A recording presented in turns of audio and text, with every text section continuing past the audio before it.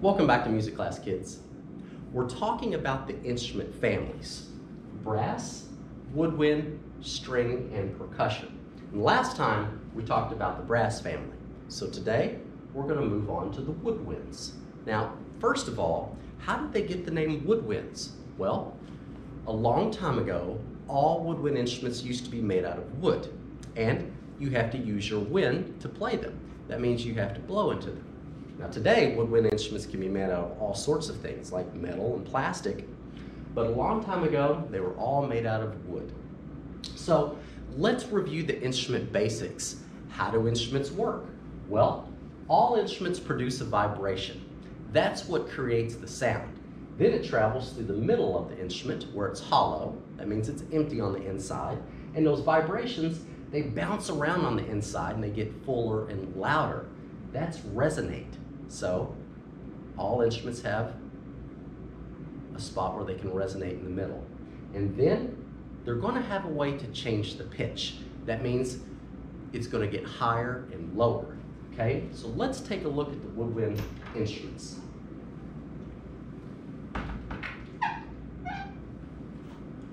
A few of the instruments in the woodwind family are the recorder, flute, clarinet, oboe, saxophone, and the bassoon.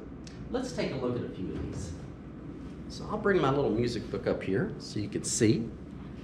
And here's the woodwind family right here. So up top we've got the flute. It's the smallest, so it's going to be the highest pitched.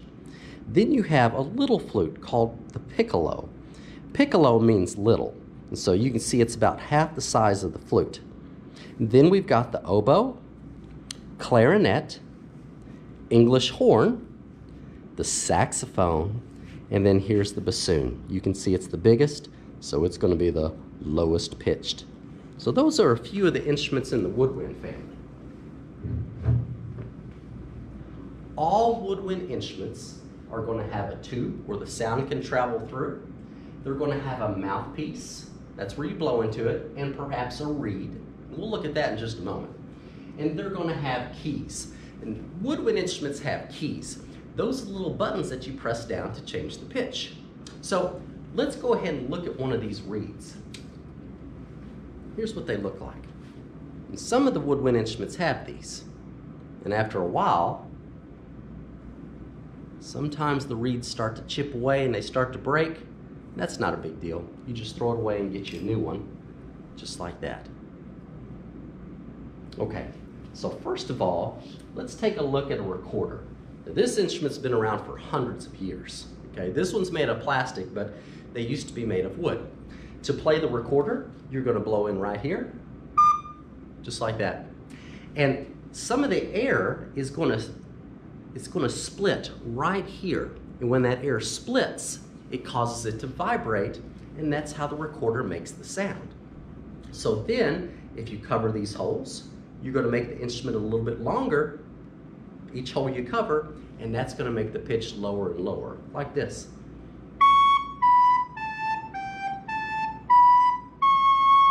You hear that? And that's how the recorder works. So let's move on to our next instrument right here. Can you guess what it is?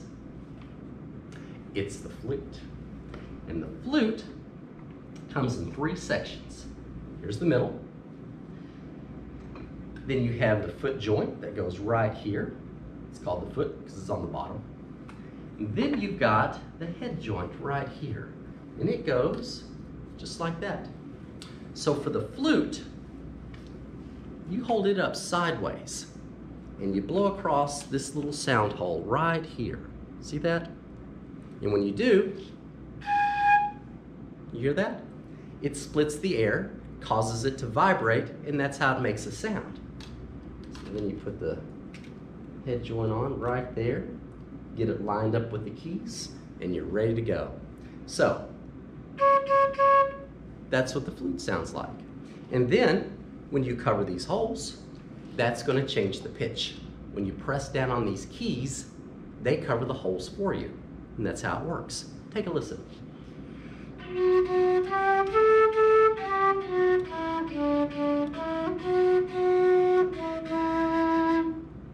you recognize that melody? That's from Beethoven's Ode to Joy. So there's the flute. I'll put this one away. And then we'll move on to our next instrument right here. You want to guess what's in this one? If you said clarinet, you'd be right. The clarinet also comes in different pieces. So you put these two middle ones together. You got to line up the keys. Then you put on the bell. It goes on the bottom. That makes the sound a little bit louder. And then you've got the mouthpiece, and it fits right here, just like that. So there's the clarinet. And if you're thinking, I think that's what Squidward plays, well, you'd be right. He's just not very good at it. Maybe he needs to practice. So let's take a look at this mouthpiece. There's that reed I showed you earlier. See that? When you blow on this mouthpiece, the reed is going to vibrate really fast. You hear that? That's the reed vibrating. Then when you put it into here, all those vibrations travel through the middle of the instrument, they resonate, and it makes it sound like a clarinet. And then, if you press down on the keys, that's how you change the pitch, like this.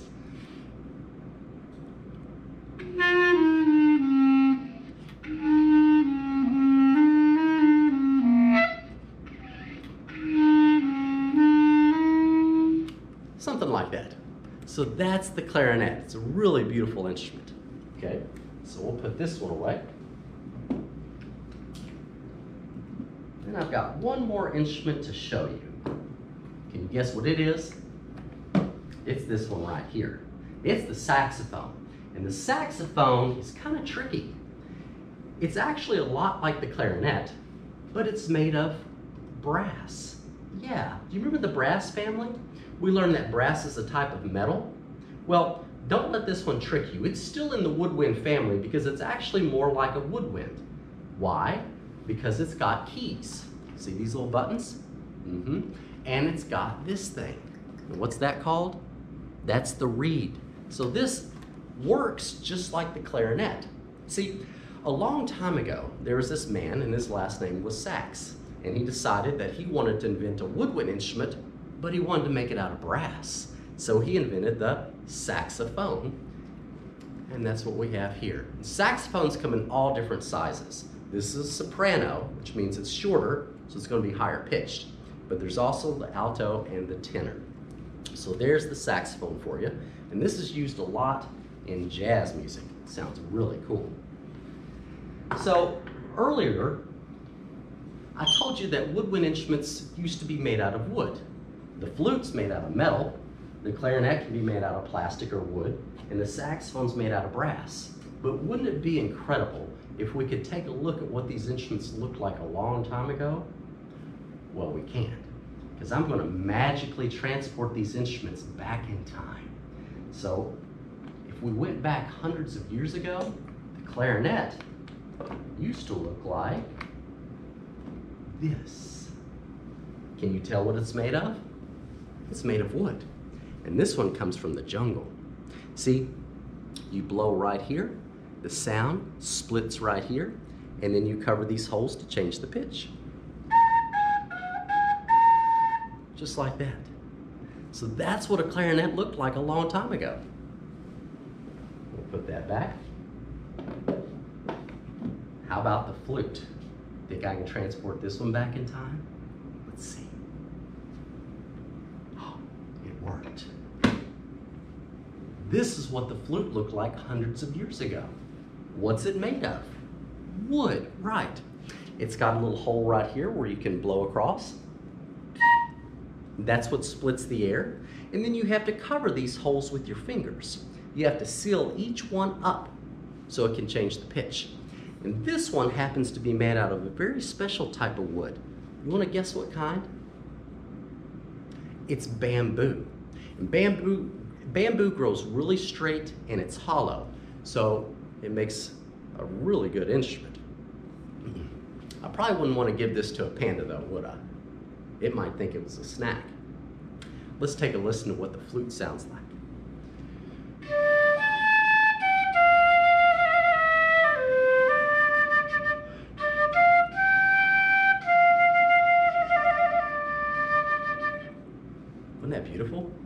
What'd that make you think of? Maybe a land really far away, or perhaps you're going through the jungle on an adventure. That's what it makes me think of. So there's the Woodwind family for you today. We learned about the recorder, flute, clarinet, oboe, saxophone, bassoon, and we learned how woodwinds have a tube, a mouthpiece, and a reed, and they have keys to change the pitch. I hope you enjoyed that, and we'll see you next time.